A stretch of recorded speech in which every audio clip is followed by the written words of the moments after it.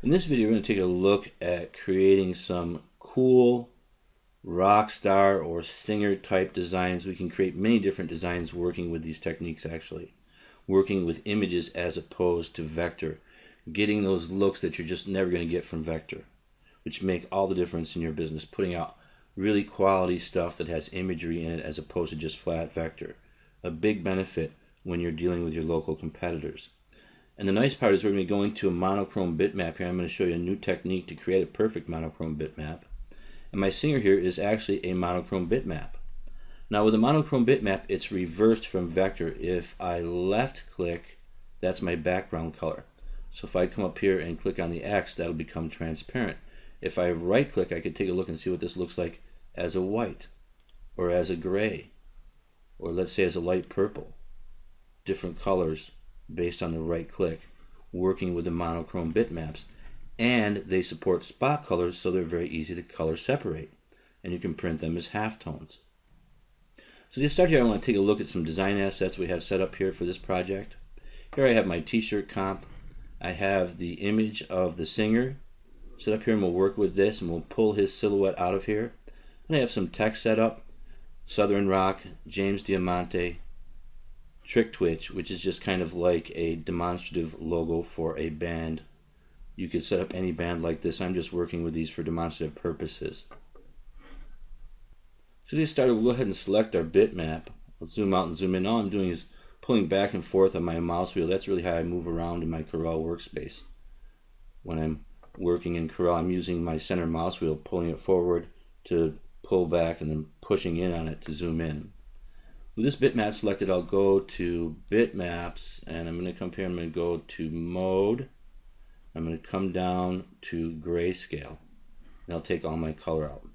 I'm going to go to effects, adjust, and tone curve, and I make some tweaks here on the image. Come over here to the center, drop a point, pull that down, darken this up quite a bit, as you can see there. Might take some of this lighter area out just to tone that back a little bit, but not too much. And you can tweak this in any way you want to. On advancedtshirts.com, there is a very comprehensive tutorial on working with the tone curve. I suggest anyone who's not familiar with the tone curve, watch that. This is one of my go-to tools that I use very often when I'm dealing with image adjustment and image editing. I'll go ahead and select OK here. Then with my image still selected, I'm going to come here and click on Edit Bitmap, and that's going to open my image in Corel Photo Paint. Once that's opened, I'll pull back to zoom out a little bit. I'm going to come over here to the masking tools, and I'm going to get the freehand mask tool. And I'm just going to kind of come around the outside of my singer here to create a mask, getting in there pretty close because I'm going to fill all this with black. Just like that, and then I'll just double click here and he'll be selected. Now this mask is over him, so I'm going to go to mask, I'm going to go invert. I'm going to come down here to my bucket tool, but I want to make sure that that's black. So for my fill, I'll double click on that, come down, change that to a black, and select OK. Then I'll come over here to my fill tool, and I'll click that, and now that's all been set up as black. And then I'll come up here and go to mask, and mask remove. Then I'll go ahead and zoom in here just by pushing forward. And I'm going to do some more things here. I'm going to go to adjust and tone curve again. I'm going to try and get rid of a lot of this lighter color using the tone curve. So I'll come here and I'll click after I select that eyedropper tool. That'll show me how dark that is. I'll lay down a point here. Then I'll come over here and select this point and pull that down. And we can see that I'm getting rid of a lot of that darkness in there. But you can also see the effect that it has on my actual singer and my silhouette. So you can dial that in however you'd like to. Here I'll go ahead and select OK. Then I'm going to zoom in some more here. And the next thing I'm going to do is I'm going to start painting with black to change all of this black. So here I'll change to my Wacom tablet, and I'll be working with that to get rid of this black. I know that my color is already black. You want to make sure that this is set up as black. You've got your paint tool selected. This is a pressure sensitive pen. You'll notice if I hold down lightly I get a small nib, and if I hold down and push hard I get a bigger nib, as you can see right there. And I'll just come in here and start erasing this out by painting it with black. I'm not actually erasing, but I'm painting, but it's removing that grayness and turning it black. And I'll come right through here, and then I'll come down here. Now I'm going to start getting as close as I can, then I'll come back with a smaller nib after I get all of this erased out, so that I can get that nice grayscale silhouette look for my t-shirt design. And I might come down here and move over just a little bit this way, and there's some there that I missed also, and I want to get all of that. And I'm pressing down really hard now to get everything I can here. And we'll come in closely here, and I'll come back in through with a smaller nib later. I'm just going to get rid of all of this that's out in here in this area by painting black to erase or remove those grayscale or white values. Holding down pretty hard here also. And then we'll come back in, like I said, with a smaller nib and get rid of the rest of that. Get rid of this here, come right in here, and we've gotten rid of all of that. I'm not going to want a flat area down here or a straight line across where the bottom of the singer is, so I'll just go ahead and erase some of that out. And come over here and erase some of this out too, painting it black to erase it. Then coming up through here and getting rid of all that. Then we'll scroll up here, come over here to the left a little bit, come in here and go ahead and paint all of this out to a black. And you'll see where I'm going with this in just a minute. And I'll come back up through here, go ahead and erase that there. It looks like we pretty much got everything that's out in the larger areas. Put my pen down here, and then I'll go back to my mouse. Come here to my pick tool. Go ahead and zoom out. I can see I've got a lot of that, and I'm going to come back through here and just get rid of these areas close to the body of the singer. So I'll start up here at the top where we can see the jacket. Everything looks pretty good where the hair is here. I can come through with my eyedropper and take a look, and that's all zero gray, and that's what I want. But then I come down here and I get into these 2, 3, 4, 5s. I'm going to get halftones in there. That's not what I want, so I'm going to go ahead and paint it out with the black, or erase that out with the black using the paint tool. So go back to my pen here, and I'll come over here to the pen tool. I'm going to change this to, let's say, 20, and then hit enter. And I didn't want 50, I wanted 20. Let's hit 20 and enter. There we go. And I might want to be even down to, let's say, 10 here. 10 and hit enter. And that's going to be good right there. And then I'll go ahead over here to my zoom tool. I'll come in here and zoom into this area. And then I'll go back to my paint tool, and I'll just start erasing out, going around this area here, getting rid of that color that's in there, being very close to what's going on with the jacket, but getting that grayness out of there. Go right through here and keep that detail, and then come through here. I'll come over here, I'll scroll over to the left, and then I'll come through here, make sure I've got everything there. It looks like I do. When I invert, I'll see if there's anything left over. And I'll come down through here, and we'll just get rid of all of this out in here and just erase right in. As you can see here, I'm not actually erasing, I'm painting with the black. But it's kind of like erasing, because you're just going through the black and getting rid of the gray or white tint that you have here in the dark areas. Come back down through here, and then I'll come over here with my pen, and I'll just left click and bring this over to the right a little bit. Come down through this area, get rid of all that. Trying to keep some of this detail for the print. Come down through here, more of the same, and just getting rid of all of that. Go ahead and scroll down here some more. Get rid of all this here. And remove all that. Scroll down some more here. We'll get rid of this. Come in here to the jacket. Maybe I'll just arch that in a little bit there. Come down through here and see what we've got. Got some in here. Get rid of that. Got some more down here. Go ahead and paint that out with the black. And then I'll scroll over here a little bit. We'll come through here. No need to be perfect with these silhouettes, but we do want to be as close as possible and get a really nice look here. I'll scroll down here. The jacket's going down through this way, I can see here, so I'm going to come down this way and just kind of follow what's going on with the jacket. We'll come back in through this way here, kind of round that off a little bit, and then erase all of this out here. Scroll down some more, and then come in right through here. We'll go ahead and get rid of that. Come down here, see what we've got down here, and we'll come along where the shirt is here. Go ahead and get rid of all of that. So we've got that shirt down there, and then we'll come around the corner here. Go ahead and get rid of all this, and that's all gone now. I'm going to come over here to the other side, see what we're dealing with here. You can see coming along this cable that I have some of that. I want to go ahead and get rid of that. Keep that cable nice and smooth. Come right down through like that. Once again, this doesn't need to be perfect here. I think I'll go ahead and get rid of this area, so I'll just go ahead and erase all of this out so that cable stands out,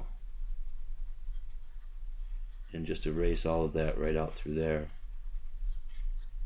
Working with my tablet and my Wacom tablet, and this is pressure sensitive. You can see if I hold down a little, I get a small nib, and as I press down harder, it gets bigger. Come down through here. Go ahead and get rid of all of this that's in there, and then the same right through there. Go ahead and scroll up here. Then I'll scroll over here to the left,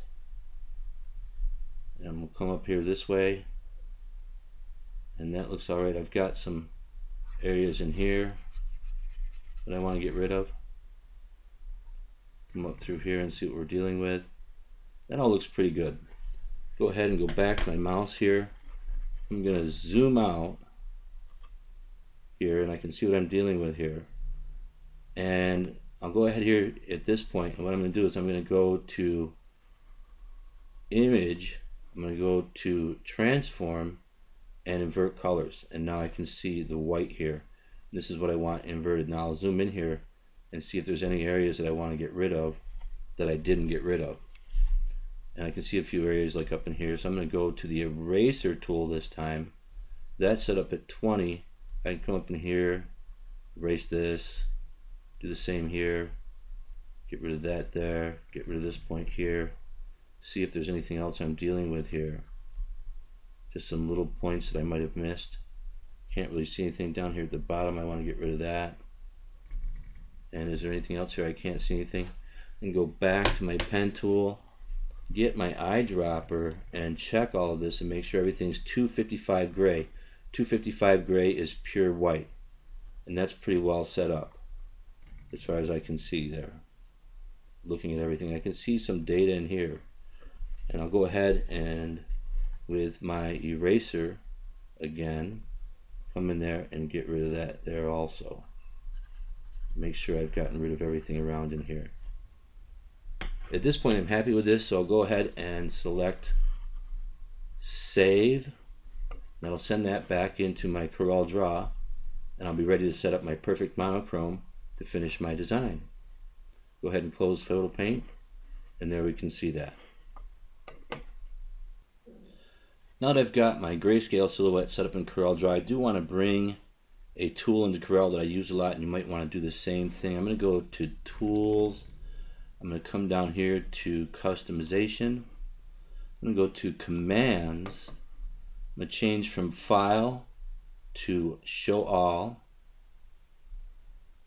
And once that's set up, I'll come down and scroll through to the boundary, and I'll bring that into my Corel workspace. So I'll come down here into the B's. There's my boundary. And go ahead and left click, hold down, drag that into my Corel workspace, release that, come down here and click on OK, get these 3 dots up here, drag this up here, and I'm just going to put it right up here because I use it all the time. I'm always using boundaries around my bitmap images. So I'll go ahead and create a boundary. That'll give me a vector rectangle. I'm going to go ahead and take this and move it over here.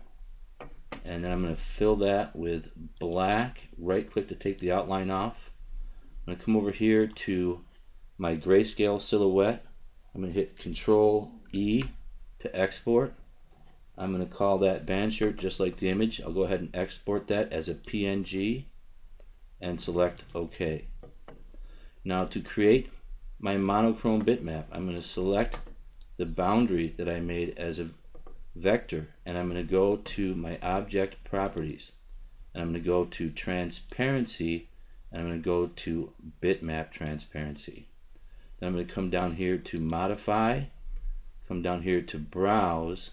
I'm going to change this fill down to a PNG, and I'll see my image there. I'll go ahead and select that. Now because it's exactly the same size as the boundary, it'll pop right in there, and there I have that set up as a transparency behind that, and you can see that that is transparent.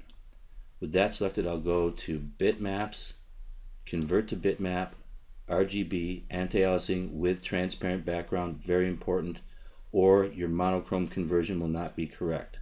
I'll go ahead and select OK. I'm going to go over here and I'll crop this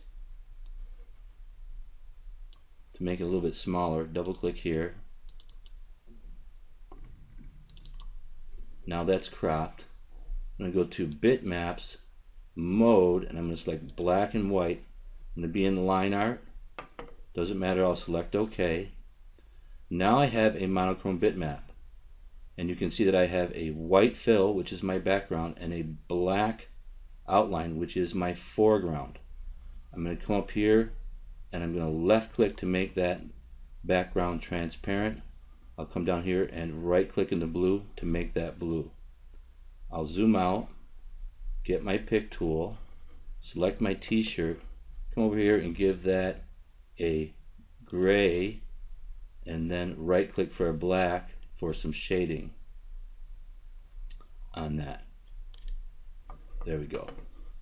Then I'll go ahead and duplicate on top the silhouette of my singer, and I can make that a little bit bigger and set that up on my t-shirt where I'd like to have it positioned. I'll go ahead and take my singer's name text here, and I'll bring this up here to the right towards the top. I'll left click once and right click once and make that white, and I can zoom in there and just kind of position that the way I'd like it to be. And you can see our effect here. Now I'm going to come to my trick switch text, bring that over here towards the bottom, and we can change that to a white for now. And I'll bring my Southern Rock down here to the bottom also, and we can change that to a white also, and I didn't duplicate that, so I'll cut that and then just paste that back in and change that to a white also. And there we can see our design set up as a monochrome with that silhouette kind of grayscale look. And if I want to see how that looks as a white, I can right click on the white and see how that looks. Hit Control Z, go back to the blue. Go ahead and get my trick switch here, and I'm going to do some tricks with this for some effects. So I'll duplicate this over here, come up here to my color palette, left click on the black to make that black. Then I want to add some effects to this. So to work with this for effects, I'm just going to go ahead and take this. First of all, I'll go ahead and copy this just so I got a backup on my clipboard. And then I'm going to bring this over here a little bit more. We'll zoom in. I'm going to go to bitmaps, convert to bitmap. I'm going to select 150 DPI for my effects. This will all be fine. Make sure you've got an anti-aliasing set on, and you've got transparent background. That's very important because we're going to go back to a monochrome. Select OK. Then I'm going to go to bitmaps, and I'm going to go to inflate bitmap and manually inflate bitmap, and I'm going to make that 250% bigger and hit enter. Now I'm going to go to bitmaps, I'm going to go to distort, and I'm going to select blocks. Go ahead and close this, and we can see that effect there. I'm going to make this a little bit less here and a little bit less here, and select OK. Now from here I'm going to go to bitmaps again. I'm going to go to creative. I'm going to come down here to scatter just to soften that up a bit. I'll go ahead and close this. We can see that effect there. Select OK. I'm going to go to bitmaps, blur, and I'm going to come down here to zoom blur, and we'll take a look at that, and you can see I'm getting that effect. It could be like light coming out from behind the logo. And I like that set up at 85. That looks all right. I could make it a little bit less, but I think I'll go with up here in the 80s and select OK. Then I'm going to go to bitmap, blur again, and this time I'm going to go to smooth, just to smooth that out, set all the way to 100 and select OK. Then I'll come here to my crop tool, left click and drag that over here, release that, double click on this. Then I'll take this and I'll go bitmap, mode, black and white, select OK, come up here and left click in the X to make my background transparent, and then I can right click to make that blue, and that'll set up as a spot color. And I can bring this over here to where my twitch is. Now this is on top, so you can right click, go to order, go to in front of, click on my monochrome grayscale silhouette of the singer here, and that'll put that behind there. And then I can take that with that selected and kind of tweak that into where it would be in my effect, as you can see right there. Now if I want to add more, I can copy that and paste that in, make that a little bit stronger. Come over here, just left click and select just my text. I can copy that and then go ahead and paste that in on top. Go ahead and make that blue. I'll left click, hold that, right click one time, duplicate, move that a little bit, and then I'll go ahead and fill that with a white so it's got that blue offset in it, something like that right there. And then I can go ahead and select all of this, lasso everything, because I'm going to want to move that just a little bit. I'll hold down shift to deselect the Southern Rock, and then I can center this up just a little bit here. And I missed my, hit Control Z, my monochromes there, so I'm going to go with a much bigger selection, make sure I've got those. Now I've got those, I'm going to hold down shift and see if I can get rid of Southern Rock, and then just center these up a little bit around my designer. Maybe I can push this in here a little bit, the same there, and just set that up the way I'd want to have that set up. Bring this up into this area a little bit more. You can see that gets rid of a lot of that dark area where we didn't pick up anything when we did our conversion. I can bring this Southern Rock up into here a little bit more, and now I've got that design set up the way I'd want it for my t-shirt, and also two sides. So I could set up a comp, send that to my client, etc. This is all set up so you can separate the spot colors. Your monochromes will support Pantones. I mean, you could go with a Pantone blue, as you can see there. I'll hit Control Z. Very easy to color separate. Everything's all in spot colors working with the monochromes. So go ahead and wrap here. That's how we go ahead and set up a design like that very easily in CorelDRAW, using that transparency trick that we went through, using the boundary, setting that to black, bringing your PNG back in, converting to a monochrome. Zoom in here, take a closer look at our final result. Go ahead and wrap here, and we'll see you in our next video.